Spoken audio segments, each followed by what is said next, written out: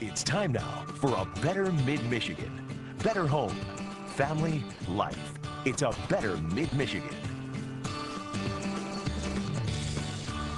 Welcome back to Better Mid-Michigan.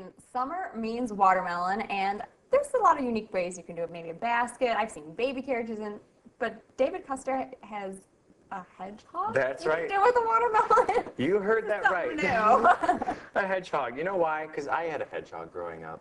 You know what? They seem so cute and friendly, are they? Sure. They hurt. Never let me pet it. Her name was Whitney. She was not the nicest little creature. Okay, but anyway, we're going to take this watermelon and we're going to make Whitney, okay? Okay. Whitney the hedgehog. Right? What you need to do first is you're just going to cut like a top off of it. Keep like the front.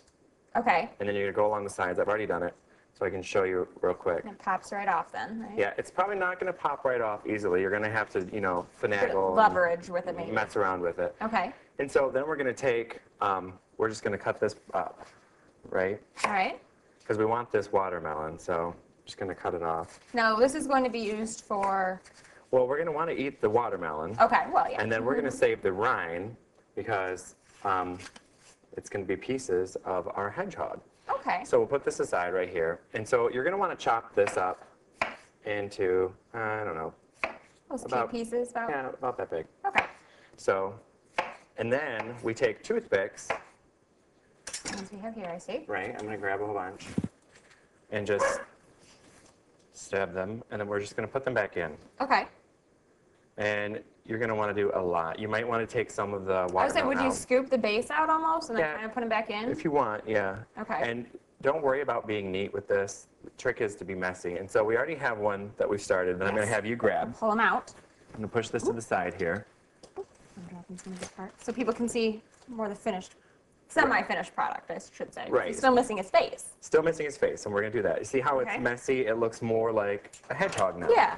So I've taken that rind already, and I've cut up some of these pieces, and I've inserted toothpicks in right here Okay, already. so just 4 kind of like around the face? Yeah, because Or base here, I guess? right here we're going to take blueberries. Okay. These are going to become Whitney's eyes, right? And then I cut this triangle, and I put a toothpick right here. So we're just going to snap that on, and then take another blueberry For the nose. for the nose, right? And then we have these 4 little pieces, and they don't have to be attached or anything. You just, You can prop them up for one in your display, right? yeah, they're just going to act as the feet.